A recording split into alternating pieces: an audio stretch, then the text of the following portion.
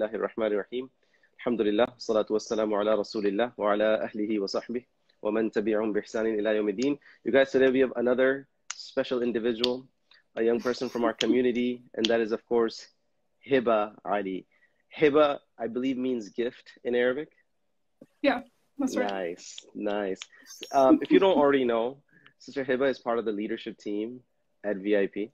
I don't know if you are the de facto, like, on the top of the pyramid, but... No, I'm up there. I'm the assistant coordinator, so I'm like, I guess you could say second, but...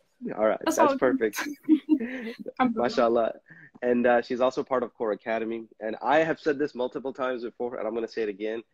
We at ISM Core have been immense beneficiaries of the talent and the skill that has come out of VIP. May Allah bless you guys. VIP is a young group of sisters who come together. They do their own programs, their tarbiyah, their events with elegance and professionalism. May Allah subhanahu wa ta'ala give barakah, sustain this beautiful effort, and allow you guys to grow, inshallah, and be a continuous means of benefit in the community. Jazakallah khair, brother Ameer. That means a lot. And honestly, like, programs like VIP and ISM Core, like, can't even happen without amazing people like Ustad Ameer. So thank you for making them possible. Alhamdulillah, may Allah accept. May Allah make me better. May Allah make me better than what you think of me. Abu Bakr's dua. Subhanallah. And you guys, as I mentioned earlier, Sister Hiba is also part of Core Academy. Well, her sister Aya Ali helps manage the Core Academy. Then her brother Mu'adh Ali helps manage Sunnah Fix. It's like a total blessed family. Like, you guys are a gift to the community. Speaking of gifts, mashallah. I've been meaning to ask you, Sister Hiba, with Sister Aya getting married, how's life after Aya looking like?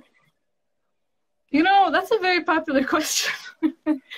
I guess for one thing, like, it's gonna be really sad because she's like my only sister. Yeah. So I thought you'd be excited. You know, more the entire Wi-Fi to yourself, more wiggle room in the house. No. I mean, yeah, that's exciting because I've never had my own room before. But that's the one thing. Alhamdulillah, subhanallah. I can't even imagine. I don't know if Sister Aya even knows this, but like, I hope she does. But I've grown to appreciate her so much. Her ihsan, her passion, her professionalism. Like, I've said this before, and I'm going to say it on live. You know, a lot of times we get praised for Core Academy's aesthetics. And I feel like Core Academy's aesthetics are a reflection of your sister's elegance. It really is. And she's really and talented, mashallah. SubhanAllah. And I really hope Father, Father better take good care of her. I'm sure he has seen how soul Mu'adh is. So, inshallah. Yeah, inshallah. Make them a coolness to each other's eyes. Ameen, ya Rabbil Alameen. It's happening in August, right? Or it's yeah, like at the end of July, beginning of August. So barakallah, inshallah. So you guys, today, inshallah, we're going to be talking about the life of Anas ibn Malik radiallahu anh. And you guys, this is part 2. And today, inshallah, we're going to finish his life. Last time, if you all remember, we talked a little bit about his relation. Well, we talked about how his mother enrolled him with the Prophet sallallahu alaihi wasallam, and how he got a head start, was able to memorize an extraordinary amount of hadith. And we talked about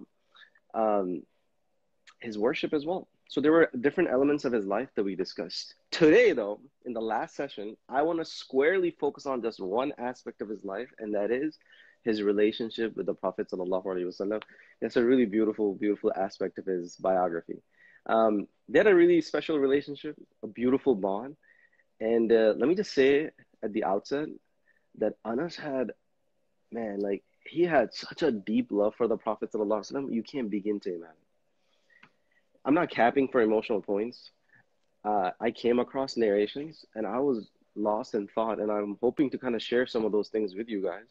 So when Anas started with the Prophet sallallahu alaihi wasallam, you know, just like when you start with your Quran teacher, early on there's a level of intimidation, right? And then you hopefully get warmer in your relationship. So Anas radiallahu anh, he tells us, hadith comes in Sahih Muslim, first-hand account. He says, when I started with the Prophet sallallahu alaihi wasallam, once the Prophet sallallahu alaihi wasallam sent me on an errand. And he's like, let me just tell you, I was not in the mood. But when the Prophet asked me, I didn't know how to say no to the Prophet of God. So I was like, whatever, you know, let me just get it done. So he's like, en route, as I'm headed to my errand, I pass by a playground where kids are playing, and I totally get distracted. I'm like, let me just do a quick pickup game, and, you know, I'm going to get the job done later. So He gets distracted. It was supposed to be a small detour. Anas ends up spending hours there, completely forgetting in the process why he came out in the first place. Now, Sister Hiba, we're all guilty of this to some degree, aren't we? Like, has it ever happened to you? You picked up your phone to do a specific task. 20 minutes later, you're still on YouTube. Does that ever happen? That Yeah. happens. I literally forget why I picked up my phone. Like may Allah forgive me. Sometimes my wife will be like, "Hey, can you fill up my water bottle?" And I'll go to the kitchen. I'll fill up my water bottle, and come empty-handed with hers. So you know, the human mind. Oh my God. for real. I mean, Anas is young. He's probably like 11, 12. I don't know how old he is at this point, but he's super young. So obviously he lost track of his mission. So he says, while I'm still playing, I feel someone behind me. And he's like, lo and behold, I turn around. And it's, you guessed it, is the messenger of God. But what's interesting, he says, when I turned around and looked at him, Hadith in Sahih Muslim says, وَهُوَ يَضْحَكُ. I turned around and looked at him and he was smiling. You know, smiling. Like my eternal love for my Desi uncles, I'm picturing right now, what would be a reaction of a prototype Desi uncle? My estimation, the conversation would look something like this. Beta, I asked you for one job. One job. When I was your age, I was walking 3 miles to the school, delivering newspaper on the way back to finance my education. And I asked you for one thing. And the kill trip starts. You know? But you know, the Prophet is like smiling, like being very gentle. And then he's like, Anas, what did he say? He's like, yeah, Unais. You know, Unais, you know, his name is Anas. But you know how Arabs do this? When they want to add love, they will make it a little bit more twist. They'll add tasghir, Unais. It's kind of like in Urdu when you want to, somebody's name is Luqman, but the parents will be like, Mera laddu, you know?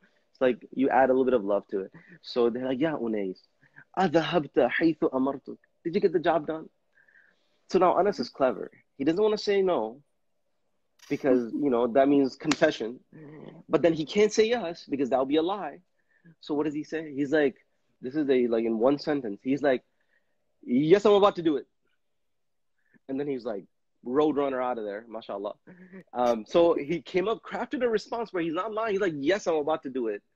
And basically he got out of that situation, got the job done.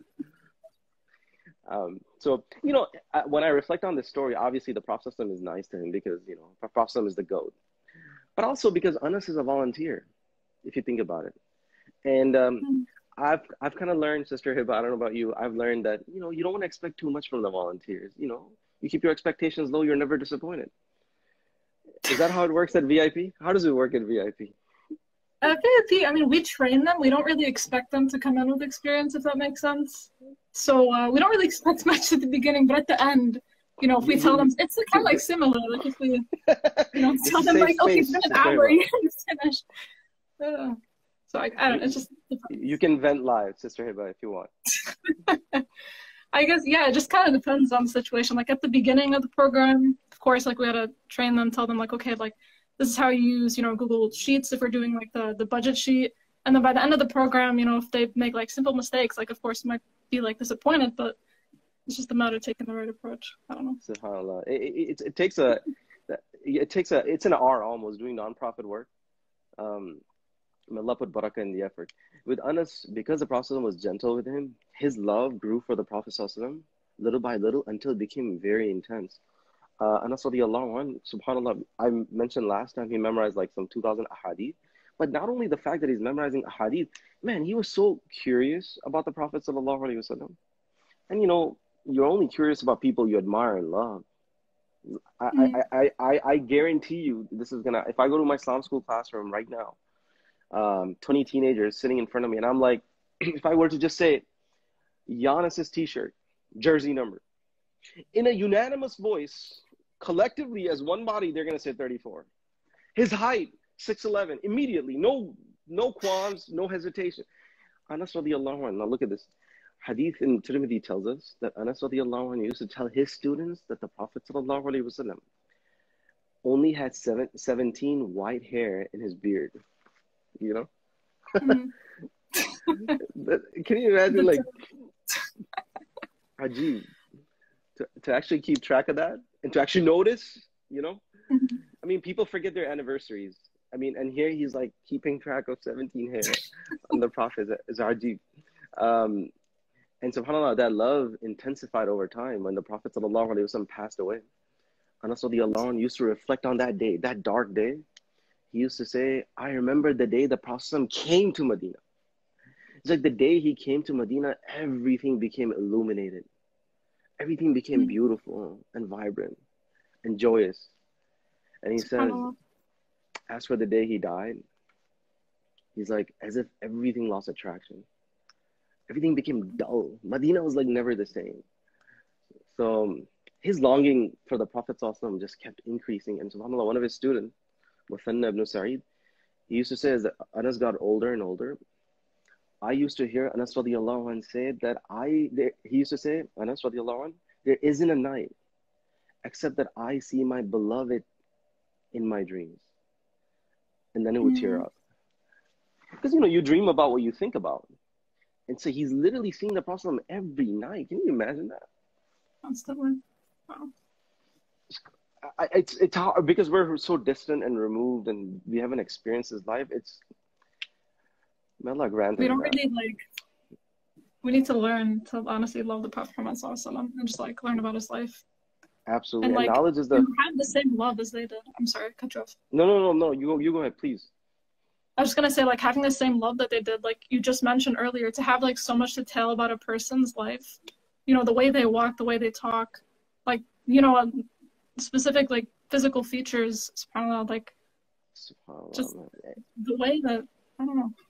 And knowledge, I feel like knowledge is the first step. If you want to have any hope of accomplishing or feeling that way, you know, I personally, I love Seerah. Like, I don't know if you know, but first course of Core Academy was Seerah, which was Young Life of the Prophet sallallahu alaihi wasallam. Now, had it not been that I wanted to bring Seerah and Quran together, I obviously did Tafsir as a second course, and because of the needs of our time, we're doing now Dismantling Doubt. But as soon as we're done with Dismantling Doubt, going back to Seerah, that's my fourth course. Like, I'm already announcing it because Seerah needs to happen. You know, without the love for the Prophet sallallahu alaihi wasallam, Islam will always be a chore to you. You know, it's just your parents' religion that got passed on to you like inheritance. No, if you want to have that vested love and relationship, it comes with the love, deep appreciation for who the Prophet ﷺ was. That's why whenever converts, they're like, hey, what do you recommend? First thing I recommend is a podcast on Seerah, either by Mufti Kamani or Sayyid Abdurrahman Murphy. Get on a podcast, listen to the Prophet ﷺ's life. That's going to glue your spirituality, you know, solidify you in your commitment to this deen. That's what Anas had. Have you gone through... Oh, I'm sorry. Go ahead. I was just going to say, Nadia said, may Allah subhanahu wa ta'ala increase our love for the Prophet Muhammad ﷺ and allow us to experience his love in hereafter. Ameen. I mean, have you gone through Seerah, Sister Hiba, or like a book you recommend, or a podcast you've come across, or a lecture series? I personally love listening to Yasir Qadhi, and I know he has a Seerah series. I just don't know like how he does exactly, or how long it goes into. But personally, I haven't read any books about it, so I don't really have any recommendations. Gotcha. Sheikh Yasir Qadhi's Seerah is arguably, in my opinion, the best on the internet. The only thing is it's 100 episodes. So for the first timer, that's like being thrown in a 9 feet deep pool. But Mufti Kamani's is 30 episodes. So it's a quick one. Okay. You go through a quick run. And then if you have the stamina, I would recommend the 100 episodes. Alhamdulillah, I went through the entire 100 episodes. And now I'm teaching Seerah, I get to go through what I call the Masadir, the original Ummahatul Kitab, the original sources. When you get it from the horse's mouth, it is so nice. Seal Nectar is really good, by the way, Sister Nadia, especially in Arabic. The English translation is atrocious, but if you can get past that, it's a phenomenal book. We have another comment that came in, Sister Hiba. Was it a recommendation? Sister Tights. Oh, I see. I was last on one of the lives during Ramadan, and I'd only just come back from Islam just again, but alhamdulillah, it's been so much easier over this time.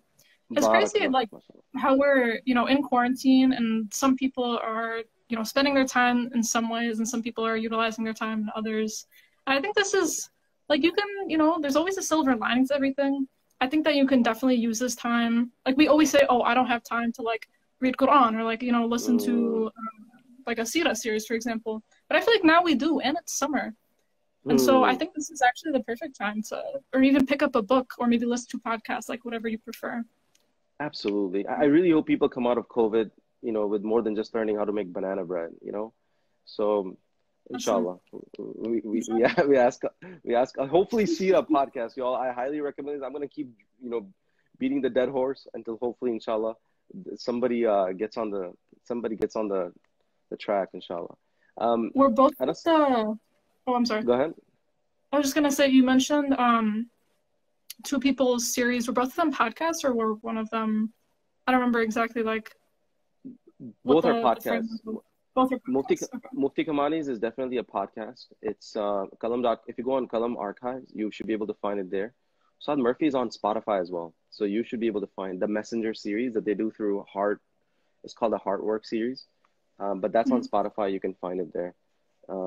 Saad Murphy's is really awesome, especially for young professionals, because it's specifically geared towards young professionals and millennials, Gen Z. So I recommend that, inshallah. Yeah, I've listened to the Heartbreak series. I think it was. You did? Yeah. You have? Not the whole thing.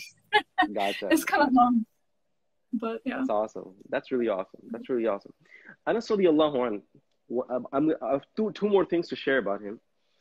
Towards the end of his life, this is heavy. This is about to get heavy. So towards the end of his life, now, if you guys remember last time I mentioned Anas, the Prophet made dua for his life, so he lived a long life.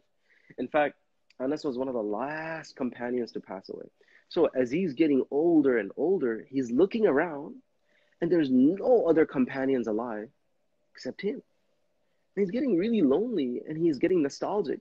Anas radiallahu anh used to say to his students, I'm the only one alive right now who prayed towards both qiblas.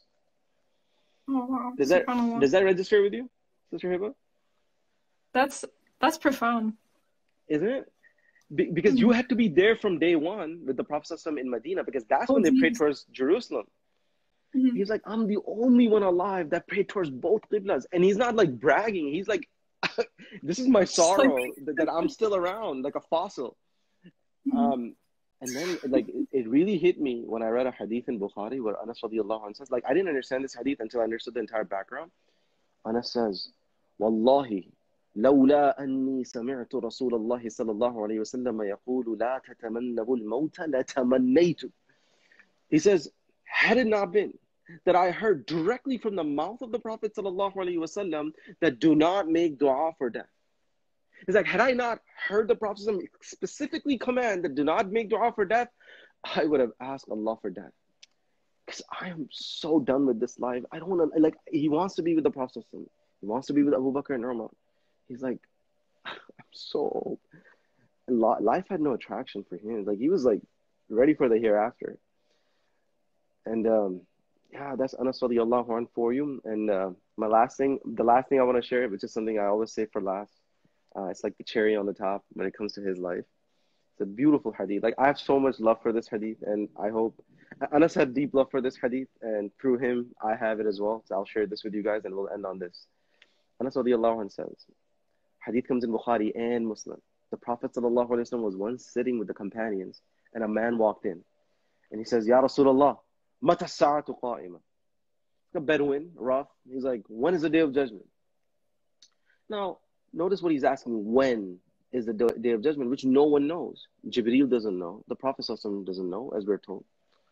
So he's like, when is the day of judgment? And the Prophet ﷺ geniusly, subtly changes the question, and he says, what have you prepared for it? That's a better question. He's like, when is the day of judgment? The Prophet ﷺ is like, what have you prepared for it? The man says, ما أعددت شيئا إلا إني أحب الله ورسوله. He says, Ya Rasulullah, I don't have much. In the way of prep, I don't have much to offer, except that I love Allah and His Messenger. So, yeah, it affects me every time. And the Prophet says, إِنَّكَ مَعَ مَنْ أَحْبَبْتَ. This is a famous statement. You'll be with those you love. When Anas heard this, He said, Ya Rasulullah, is that specifically for him or for all of us? The Prophet said, for all of you.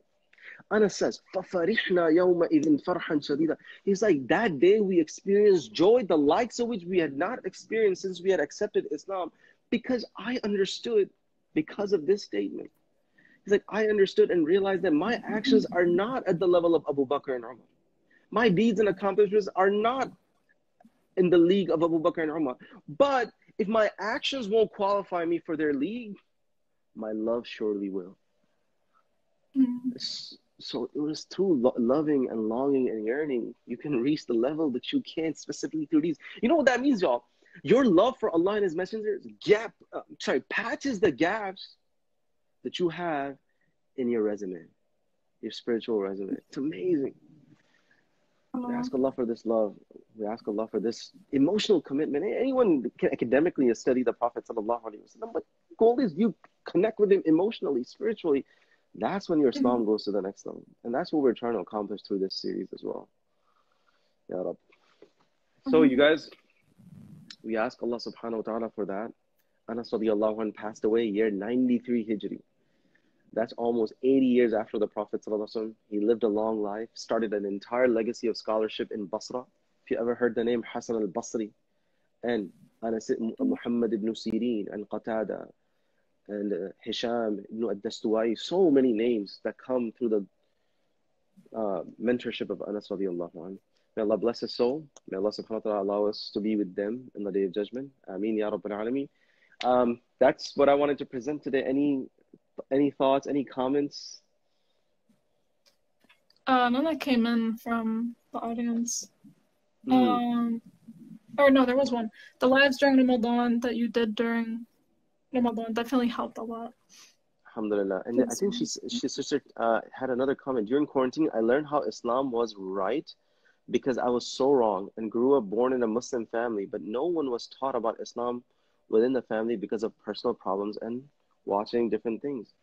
SubhanAllah. That's amazing. I'm so happy, sister. I don't know the name. Is that who I think it is? But again, I don't want to be wrong. But may Allah subhanahu wa ta'ala bless you, keep you strong. Thank you so much once again. You guys, thank you once again for tuning in. Sister Heba, I really appreciate you making the time. It's my pleasure. And coming live. Barakallahu feek. Barakallahu feek. Inshallah, we hope to see you more often. Inshallah, for sure. Inshallah. You guys take care. Assalamu alaikum. Assalamu alaikum. Assalamu alaikum.